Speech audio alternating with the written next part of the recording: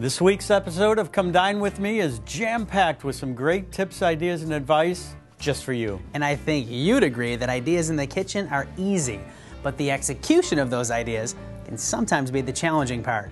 This week, Chef Shay Zappia from Curly's in Lackawanna breaks it all down for us, though, with a Buffalo tradition with sort of a French twist. He's making chicken wing confit.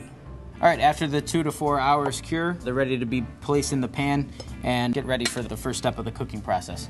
Here we have rendered fat that the wings are going to be cooked in. So we're going to just cover those, and you want them fully submerged in the fat.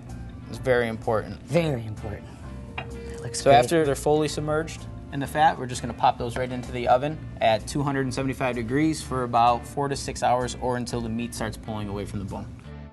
Who doesn't love chicken wings, or chicken anything for that matter? Chicken marsala, delicious. But how about veal marsala? This is one of those dishes, everything is all in one pan. Keep it simple. Cleanup would be great at the end. The wife will love that. You don't have to do the cleanup because you're cooking dinner. Perfect. All right. What we have here is a bordelaise sauce. We're going to be adding in some fresh mushrooms, marsala wine, do a little simmer, quick reduction, and then we'll be finishing off the veal marsala.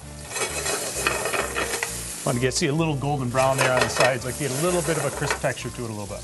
Whether it's chicken or veal, Jeff Siren has some great advice on when port wines are the best option. As usual, Jeff is mad about wine. Port wine is a sweet dessert wine that is fortified. Now when I say fortified, what I mean is they actually take brandy and put it into the wine during the fermentation process, which kills the yeast that feeds off the sugar, which leaves a nice sweet wine, but also a little bit higher in alcohol.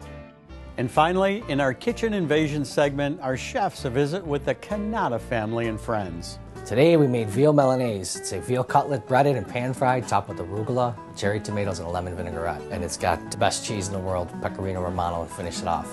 Today I made a crab meat stuffed shrimp and put them on a bed of some fresh linguine with olive oil and some grated cheese and brought it to the table. It was absolutely fabulous.